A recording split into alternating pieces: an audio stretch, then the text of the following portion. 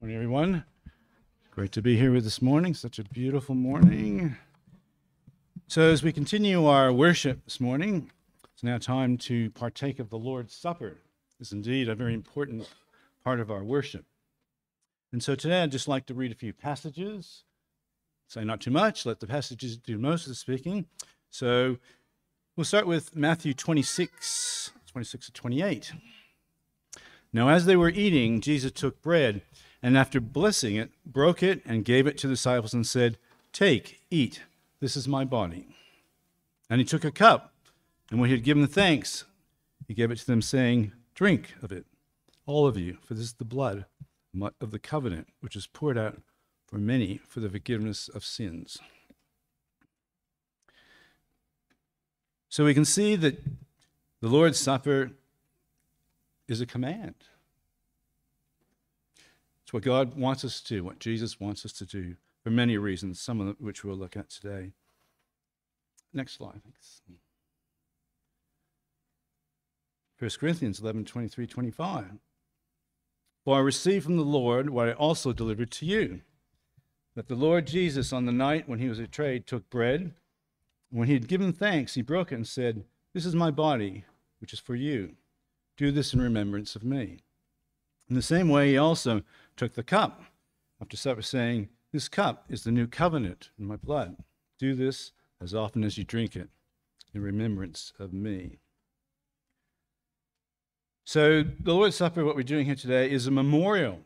It helps us remember the sacrifice that Christ was willing to do. We eat the bread in memory of his body. We drink the cup, fruit of the vine, in memory of his blood. Next slide, thanks.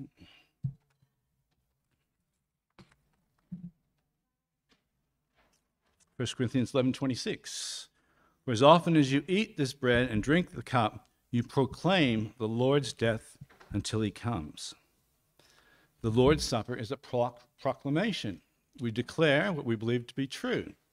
That Jesus is God, came down to earth, lived a perfect life, amazed people with his wisdom, his miracles, his healings, fulfilling prophecies. Surely this is the Son of God.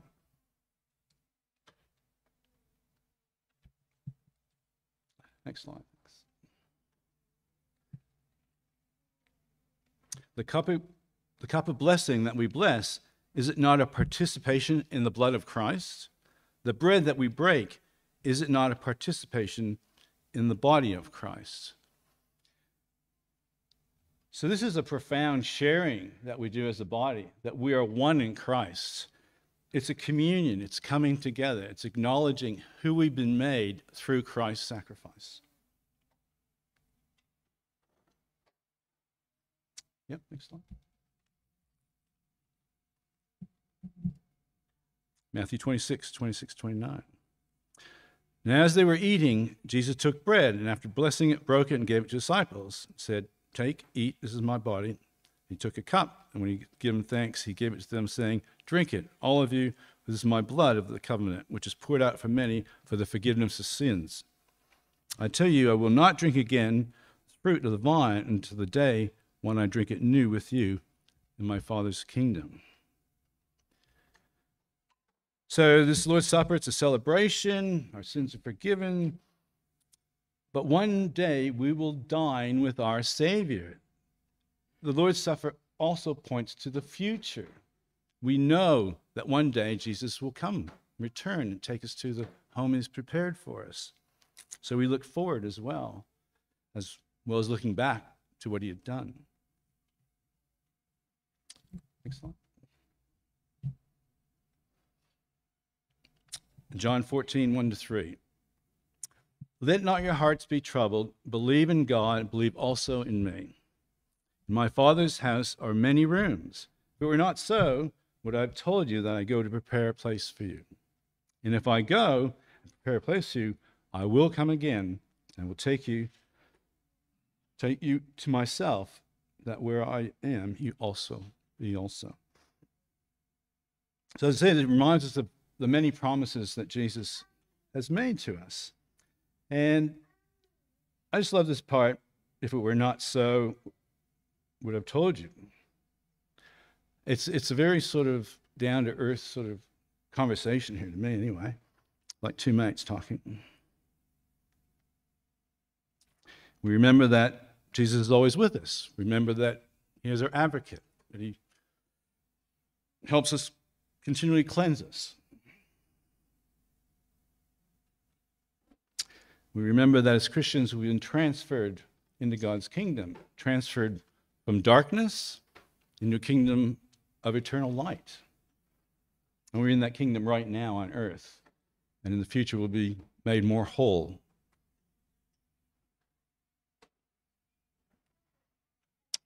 But we haven't just been transferred, we've been rescued. We've been made clean by the blood of Christ.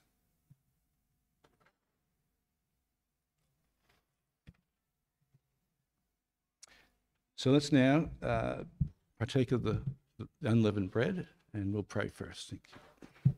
Heavenly Father, we thank you for being here as your family. We thank you that you've given us this opportunity to be added to your kingdom. Father, we think of this bread and what it represents and your willingness to die on that cross. And we're so thankful for the blessings you give us all the time. In Jesus' name we pray. Let's eat together.